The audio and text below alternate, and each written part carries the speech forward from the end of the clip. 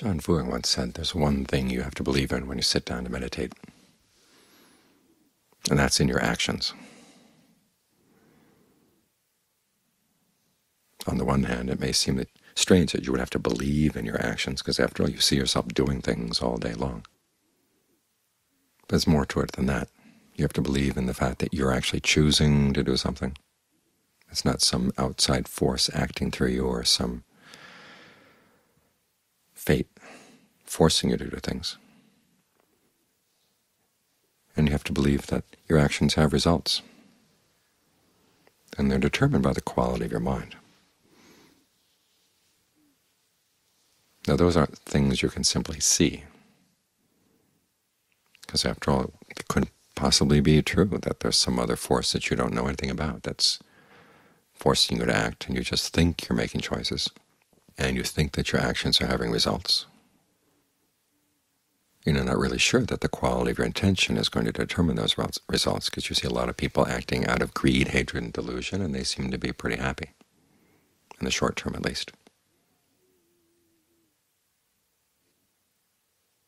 So it is a matter of belief. And the Buddha's proof simply is that if you really want to put an end to suffering through your own efforts, this is what you have to believe. You have to take this as your working hypothesis.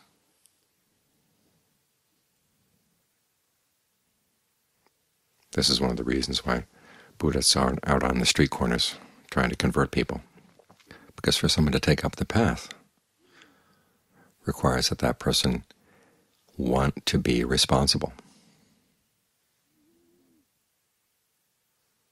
A lot of people don't want to be responsible. They'd rather hand things over to some outside force to say either that they're innately bad and they require an outside force to come in and save them, or that they're innately good and there's nothing really they have to do, just relax and allow their innate goodness to act through them. Both ways of thinking are abandoning responsibility. But to take up the Buddhist path, you have to want to be responsible. After all, he said all things are rooted in desire. And he goes on to say in another place that all skillful qualities are rooted in heedfulness.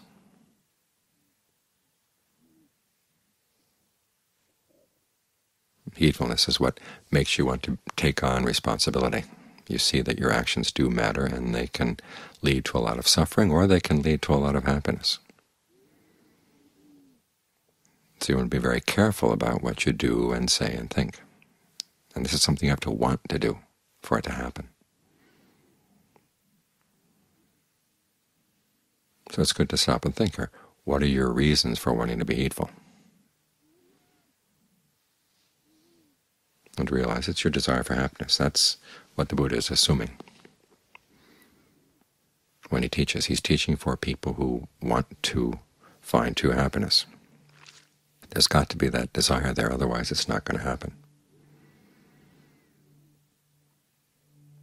You run into so many teachings nowadays that meditation is simply a matter of being or knowing, and you're not supposed to do any doing. And that seems to assume that all you have to do is just relax and everything is going to go okay, i.e. you've got some innate good nature, or the universe just kind of works out if you don't interfere.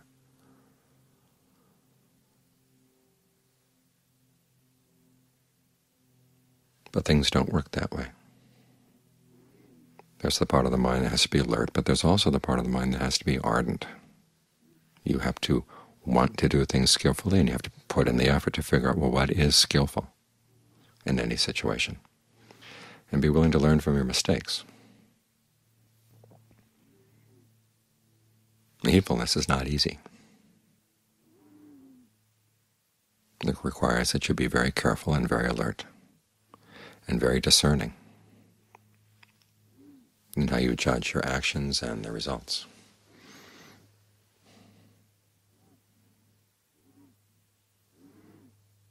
This is why motivating yourself in the practice is a constant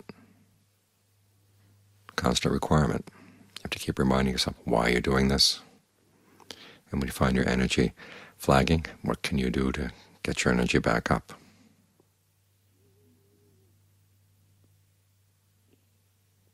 Because whether you're heedful or not, you're constantly making choices, you're constantly acting. And each time you let an opportunity for a skillful action go past, you wasted time. You have to ask yourself, if you don't do the practice now, if you don't pay careful attention to this choice right now, when are you going to start being careful? And if you keep on letting it slide this way, aren't you building up some habits that are going to be hard to overcome down the line? And if you don't do it, who's going to do it for you?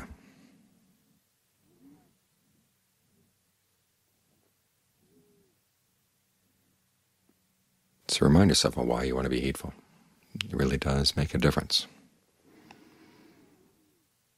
That's probably the primary motivating factor. It breaks out into other motivations. There's the motivation of compassion.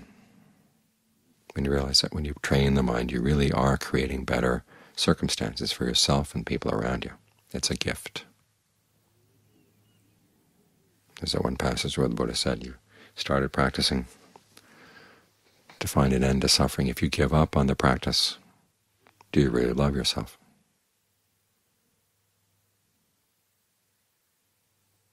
It doesn't say it in so many words, but that's the basic thrust of that particular passage.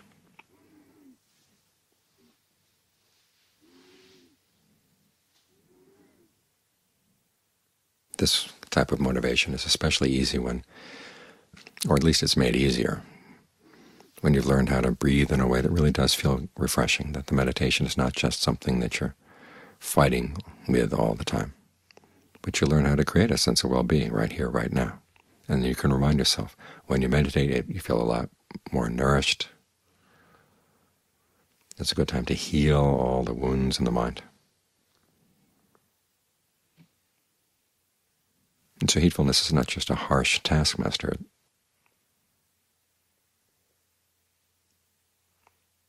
There's compassion in the motivation of heedfulness as well.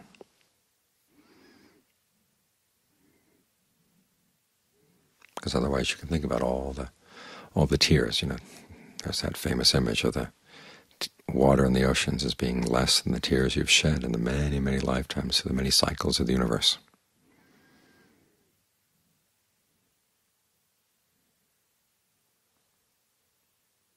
And do you want to shed that many more tears before you're ready to practice? It's for your own well-being and for the well-being of people around you that you want to be careful about what you're doing right here, right now.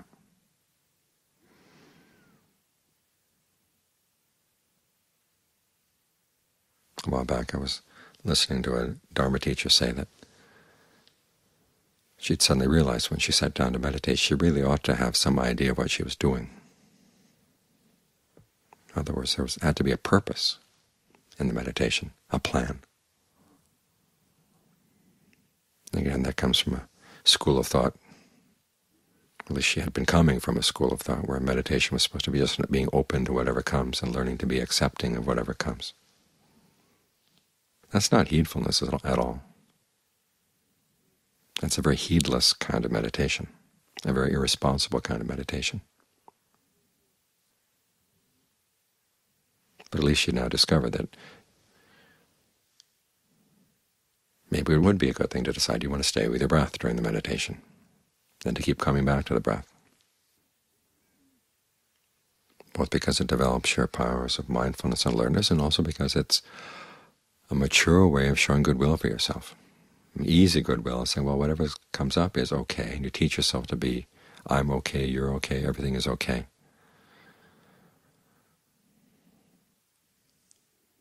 But it's not okay. There's a lot more that can be done. There's a lot better way that you can direct your life.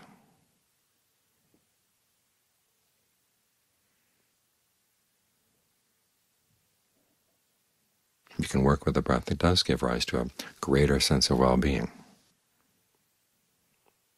You can work with the mind that gives a greater sense of well-being, learning how to stay focused and solid in the midst of all the changes that come your way. Because after all, we do live in a middle level of being. The Buddha talks about levels of being that are exclusively painful, those that are exclusively pleasant, and then those that are a mixture of pleasant and painful. And we're one of the mixture. And do you want your mind to keep going up and down in line with the mixture? Or do you want to anesthetize it and just say, well, whatever comes up, that's okay? Or do you want to really develop a sense of well-being inside so that your needs are met without having to depend on the world outside? So it really is okay. Not because you're just telling yourself to lower your standards. You actually raise your standards as you practice as to what qualifies as real happiness. And then you have a practice that allows you to meet those standards. That's what heedfulness is all about, is realizing the range of results that can come from your actions, taking consideration of the story of the Buddha, which says that through your own actions you can attain absolute unconditioned happiness. That's the possibility that's open to you. But how would you live if you took that possibility seriously?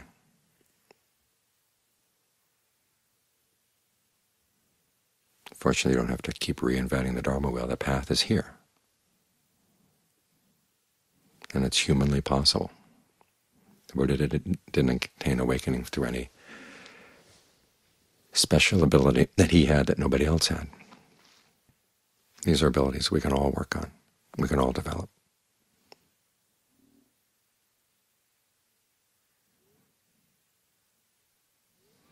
So this is what it means to believe in your actions.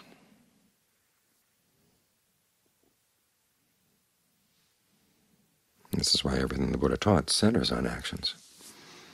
The Four Noble Truths seem to be all about suffering and stress, however you want to translate dukkha.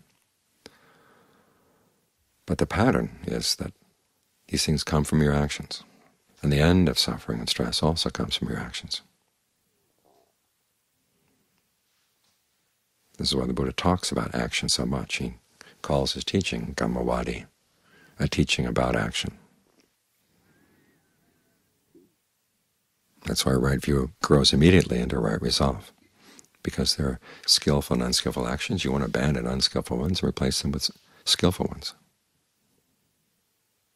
And the whole rest of the path grows from that.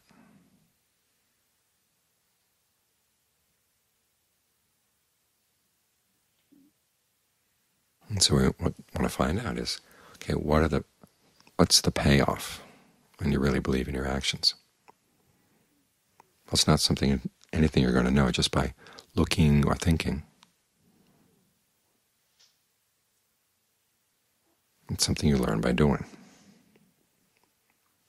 Mundane right view grows into transcendent right view through the Buddha's description of generosity and virtue and the rewards. But then he goes on to talk about the fact that those actions, which we've all experienced, we've all engaged in, lead to rewards that are good but have their drawbacks.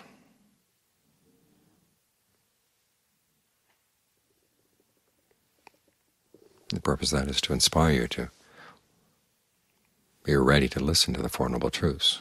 Think about what would it be to put an end to the causes of suffering totally. As for mundane right resolve, that goes into transcendent right resolve by actually putting into practice the principles. Learning how to divide your thoughts into skillful and unskillful in terms of the actions they lead to. And then finally realize that even skillful thoughts can wear out the mind. That brings the mind to right concentration, which is transcendent right resolve. So everything is about action. Even the talking is, in itself, is a type of action, and it's meant to lead to more actions. All that's asked is that you believe in your actions.